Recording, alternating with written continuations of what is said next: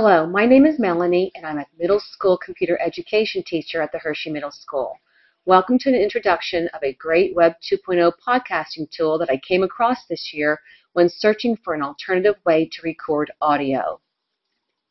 The tool is called Vozme.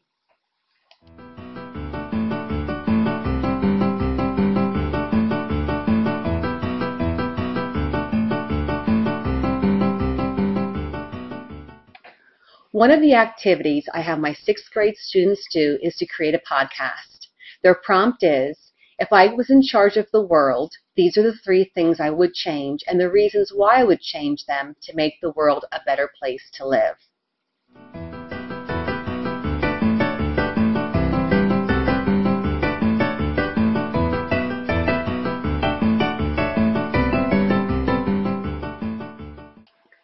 This year, one of my students was hearing impaired, which also affected her verbal communication.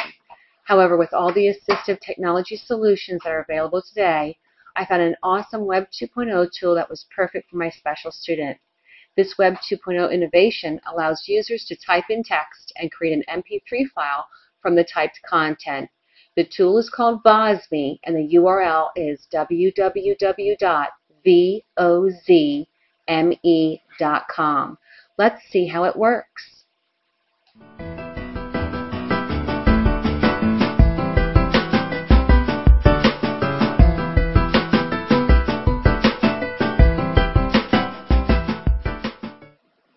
As you can see, the graphical user interface is simplistic and quite easy to understand. There is a choice of 6 different languages that Vozme is able to recognize the typed text in those languages and create a phonetically correct MP3 file with the correct pronunciation and dialect. After the language is chosen, the user also has the choice of choosing male or female voice. Next, type in the text box what dialogue you want your podcast to say. There's no need for a microphone.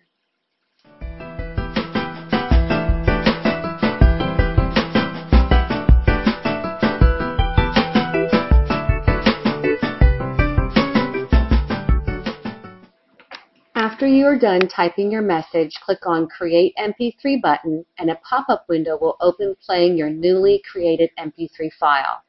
The play bar will also give you the number of seconds in length your podcast will play.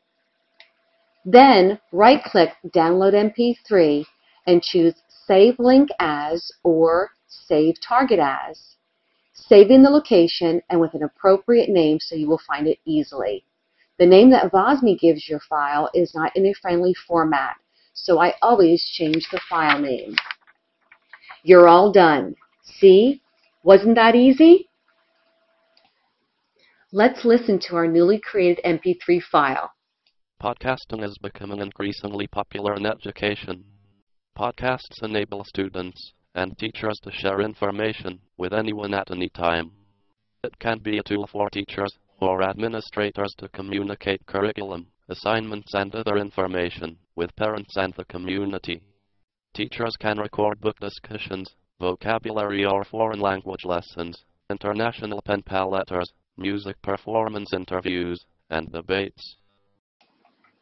You can also add this online text-to-speech tool to your iGoogle as a gadget or to your Facebook as a widget. Adding speech to your browser or to your website are also other options.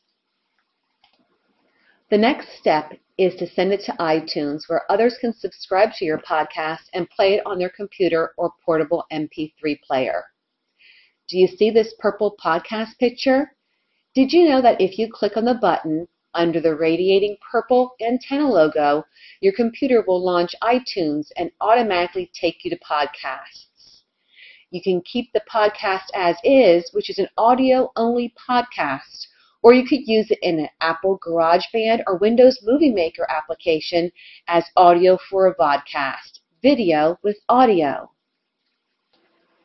As an endorsement of this great innovative Web 2.0 tool, the Association of Assistive Technology Act programs is committed to make their website accessible to everyone by using Vozme to create Hear This Text links throughout their website.